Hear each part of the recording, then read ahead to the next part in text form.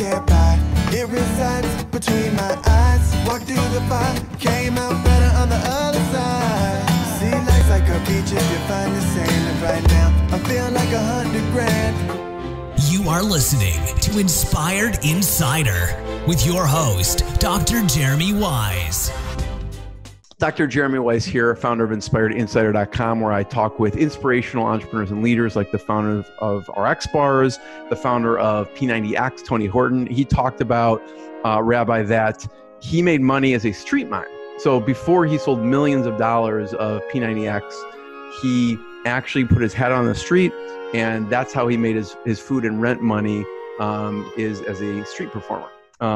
The founder of Atari, Nolan Bushnell, talked about how when he was Steve Jobs' mentor, Steve offered Nolan 33% of Apple for $50,000 and why he said no.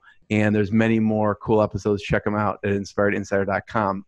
The episode today is brought to you by Rise 25, which I co-founded with my business partner, John Corcoran. And our mission is to connect you with your best referral partners and clients. And we do that through our done-for-you podcast solution, which is like a Swiss Army knife for your business. It serves as a vehicle for strategic partnerships, referral marketing, content marketing. I've met my business partner and some of my best friends through it. I believe if you have a business, you should have a podcast, period. But it's more personal to me because it's not just about your business. It's about you leaving a legacy for yourself and for the guests that you feature. And it's really inspired by my grandfather, who is a Holocaust survivor, and he and his brother were in concentration camps in Nazi Germany and were the only members of their family to survive. And his words and legacy live on because of an interview the Holocaust Foundation did with him, which you can watch on my About page, which really inspires me. So yes, podcasting will help your business, but it really helps you and your guests leave a legacy. So I personally credit to the best thing I've done for my business and my life. If you have questions, you want to launch your own podcast, you can email us anytime, support at rise25media.com. We're happy to answer any questions that you have. Today, I'm very excited. I have Rabbi Mois Navon, founding engineer at Mobileye, and much more. But I first heard about Mois because my dad, Alan Weisz, went on an organized trip with Rabbi David Began, shout out to his website, l'chaimcenter.org, and he came back raving about the talk that you gave, Mois. And just a little background about Mois is his professional experience in the research and development of digital hardware spans over 35 years. He's worked for IBM, NASA's JPL, News Corporation's NDS, and Mobileye, where he holds several patents in the field of image processing and computing hardware. He lectures often on the elements underpinning what makes Israel the startup nation. And he gives a great talk. I suggest anyone check it out on YouTube. He helped create the chip that is powering the autonomous revolution. It's the chip that Intel bought for $15.3 billion. And as I was driving in today, Mois, I was thinking, the 0.3 is $300 million. Just the decimal of that is $300 million. So it's pretty remarkable. And he talks about his journey. His story is the Mobileye story. He talks about his story is the startup nation story, and his story is the story of the Jewish people he talks about in the talk. So, Mois, thank you so much for taking the time, late night Israel time, to do this. I want to go back to when you were age 7 or 8, and you were thinking of this deep question of you realize at the time people died. And I'd love to explore this, your take on this, because you're a scientist and rabbi in one. What do you think happens after someone dies? What do I think happens after somebody dies? That's a good question. I mean, obviously I wasn't there, and so I don't know. I believe that there's a sort of there's what Judaism talks about, and there's also what I don't know. There's a book called Life After Life by Raymond Moody. There's lots of people where there's kind of this collective consciousness that talks about a tunnel and the light and relatives and seeing your life and so forth. So yeah, I kind of believe that in general, I think that you're going to get to the other side and you're going to realize that this is a very limited reality that we've been in, and that there's this huge, huge reality out there, and that you're going to have, a review of your life. And I think Arya Kaplan talks about this very rationally, and he says that we don't believe in heaven and hell. The hell is sort of the embarrassment of having wasted opportunities, right? And so when you're doing your life review, it's your life, and there's nothing, you're going to see, no one needs to tell you, oh, that was good, or that was a mistake, or that was really not what you should have done. And, but now you're going to be judging yourself. And so obviously it's going to be difficult on those times when we've blown it. And I think also Judaism provides this kind of idea of tshuva on a daily basis, on an annual basis, whenever you can, to say, okay, I realize that wasn't right, and I need to work on that. And so then if you were going to have a life overview, so you would have said, yeah, I realized that already, so it's not a surprise, and I don't have any issues. I dealt with it. And it's the stuff that you didn't deal with. And so I sort of believe in this kind of conventional approach where, like I said, I think it's pretty well rooted in Jewish sources, and it's in popular cultures around the world kind of ascribed to it. Yeah, there's obviously, I just wanted to hear your take on it. I was really curious. And, as far as why did you, after Mobileye sold, what made you decide to go on and get your PhD in this topic? Because you could do whatever you want. You could Correct. Join another startup. Right. if you wanted to torture yourself. But I'm actually advising a startup just for fun on the side. Okay. But because people approached me, but that wasn't what I'm looking to do. It's interesting and so fine, but really I'm trying to follow my dream of Judaism and philosophy, and so I'm doing Jewish philosophy. And like you mentioned, when I was a little kid and I found out that people die, so that really jolted me, and it jolted me in a way that not that I was afraid or I don't know what. I just was like, okay, so what's the point? What's the point, right?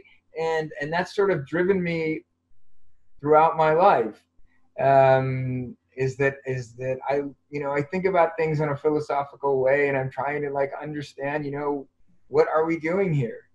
And look, I'm not unique in that sense. Viktor Frankl was a famous logotherapist, said that, man is driven by purpose. We all, at the end of the day, try to find some meaning in our lives. And it depends. You can find meaning in small things. You can find meaning in big things. I try to find the meaning of life. Yeah. Man's Search for Meaning is definitely one of my favorite books of all time. Right. It's a very important book. I mentioned in the beginning, the Mobileye story is the story of the startup nation, which is your story, the story of the Jewish people. Why? And you've had a lot of people from all over the world come and try and figure out, why is Israel known as the startup nation? Correct. So what do you tell people? I tell people? Yeah. Well, look, I try to tell them this story, which is, like you mentioned, it's basically like my story and the Mobileye story and the story of the Jewish people. It's really a story of ups and downs. It's really a story of biting the bullet and continuing to move forward in spite of everything, right? It's being able to, whether it's on a personal level and say, I'm going to cut my salary in half because I find it meaningful to move back to the land of Israel. It's working for a company where everything is cut to the bare bones, and we're going to fulfill this. On the company level, we were definitely very proud to be the only company on the face of the earth that was working on this one problem, trying to solve this image processing using basically doing 3D object detection with a single camera. And it's also on the Jewish nation level, where we've definitely had to take hits and hunker down and try to figure out and not convert and not give up and continue to persevere in our beliefs. And so that's really, I think, what the Startup Nation is about. It's about purpose. I mean, there's a famous quote that I bring in the middle of the book that basically, with all of its difficulties, Israel has one commanding advantage: a sense of purpose.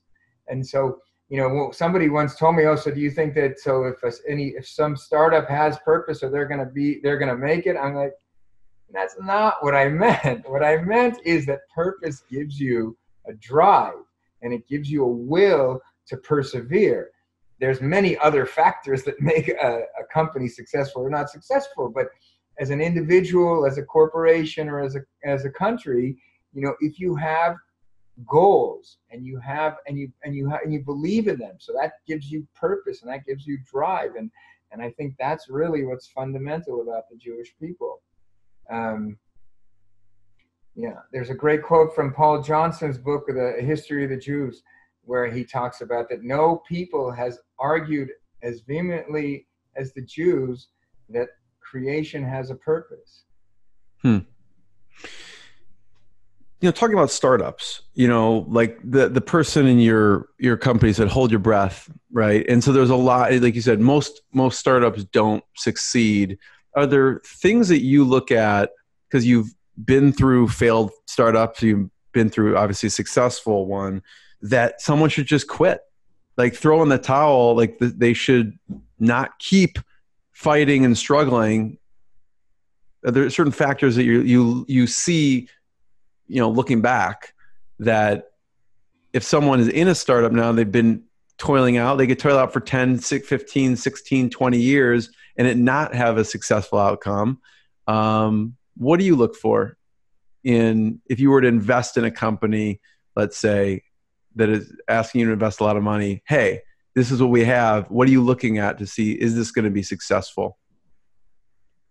So, I mean, you're asking kind of like two different questions. I mean, there's the one question, like, when should people throw in the towel, versus, what do you look at to see if, it's a worthwhile investment, that, the company has good odds of continuing. Throwing in the towel is something very difficult. And on the startups that I've worked for, the towel was thrown in for you. Right?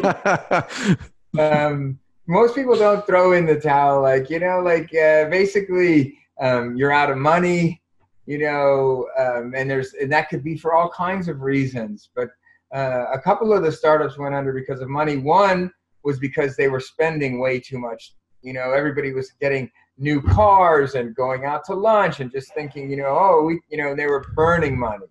And so they ran out. Okay. So that was mismanagement.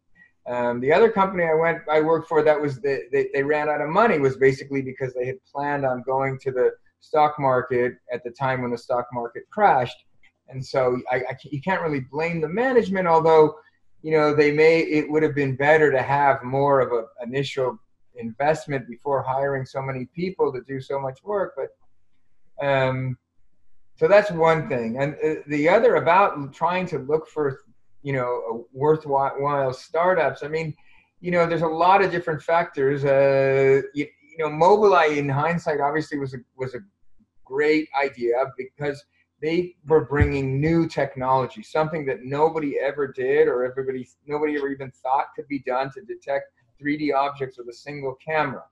Now, that doesn't mean that every good startup is going to have some kind of like scientific breakthrough, but you definitely need some kind of unique technology, and then you need a business model, something that you're like. Mobileye was looking at a huge market, the entire automotive industry, right? To have a chip in every car, that's a lot of chips. And so you want to try to be, in a big market, somewhere where there's a lot of need. I remember my brother made fun of me once. I wrote some little program to do like holiday calculations, and he said, "Oh, there is going to be a lot of people lining up to buy this one." So, not a big market. Yeah. Exactly. So, you want to try to focus on a big market. and have some kind of a technological advantage in terms of that you're bringing something new to the market. And then, of course, there's the people and the funding, the people that they have to have some kind of experience within that market and within that field. Yeah. Mois, first of all, I have one or two last questions, but first of all, thank you. Thank you for taking the time. Thank you for sharing your story. It's truly an inspiration to hear your journey. And so I really appreciate you sharing it, and everyone who listens to it, I think will be inspired also. Before I ask the questions, where should we point people towards to learn more about you, what you're working on? On the web, where should we? I have a website. It's called Divreinavon, Divreinavon. So at divreinavon.com, basically I have like all the papers I've published. I have all kinds of shiurim where I teach people, all kinds of basically, Torah Umada kind of stuff. Trying to integrate what's going on in the world with what we've been learning as a people for 2,000 years. Yeah. So everyone check it out. There's some fascinating things on there for sure. I've been on there. So the two last questions I always ask, Mois, because it's Inspired Insider, I always ask, what's been a low point, a really low point that you had to push through in the journey? And I'm sure there's a lot of low points. One that sticks out, and then what's been a proud moment for you on the journey? So what's been sticks out to you as especially a low point? Clearly the lowest point was when one of the startups had fallen through. I didn't have really any idea how it was going to continue. We're here in Israel, and I took my wife out, and we went just to have like a coffee in a hotel lobby in Jerusalem, and I said, we're at the bottom, and I don't know what we're gonna do, and we may have to go back, or I don't know what we're gonna do. And she said, well, we'll make it. We'll do what we have to do. There's times when you really like. On that same time, there was actually another time I went to her and I said, that's it. I think we're just going to go back. And she just started crying, and she wouldn't say, she just wouldn't accept it. And we stayed. And, what do you think gives your wife that perseverance? Like, she just has that same thing time and time again of you getting to the door, be like, no, I'm not leaving without this job. It seems like the whole way through, she's the same way, which is, no, we're going to make it. Nope, we're not leaving. Sorry. Right. What do you think gives her that perseverance? I don't know. I guess, I guess you have to call it faith. At some point you believe in what you're doing is the right thing. I think my wife has always believed that this is the home of the Jews. And this is where, we're going to make it. And she's had the faith to just say, I don't care, and I don't care if we're poor. And, so we'll just eat more tuna and pasta or whatever it is. And that's that, Yeah. And obviously the high point was standing on the New York Stock Exchange, holding my wife's hand when they rang the bell that our stock went public after 16 years of biting the bullet. Yeah. What was going through your head when that happened? Wow.